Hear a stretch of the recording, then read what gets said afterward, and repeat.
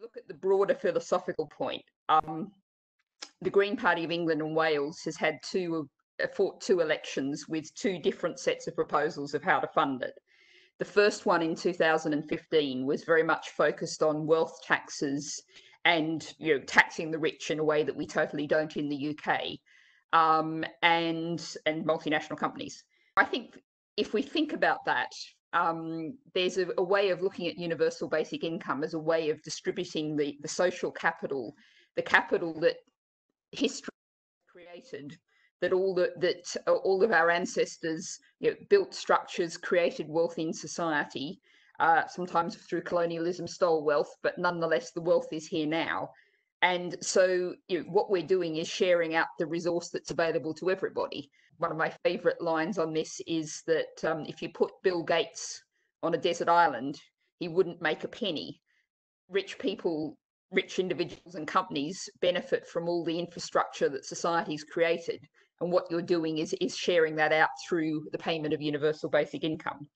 What we did in 2019 was we changed the focus somewhat. And this was in some ways a result of the Gilets jaunes, the yellow jacket protesters in France.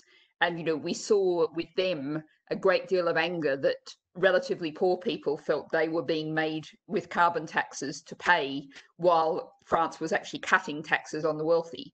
And so we looked at saying, here's a carbon tax, and the money for the carbon tax goes to everybody through UBI. And that creates a very clear link between what we have to do on the environment with social justice. And so I think that's another useful way of looking at it.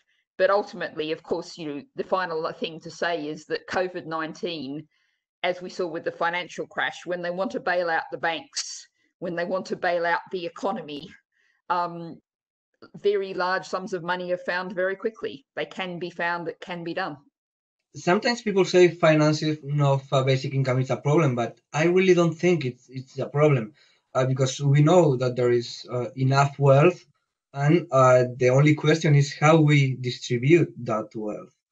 I hope that there would be more fairness and justice in funding the corona crisis aftermath. Right now, many people have lost their jobs and lost their income and don't get that much social security. And at the same time, there is a problem of unequal taxation, for example, in the European Union level. So many of the major corporations, businesses and owners are paying very little taxes.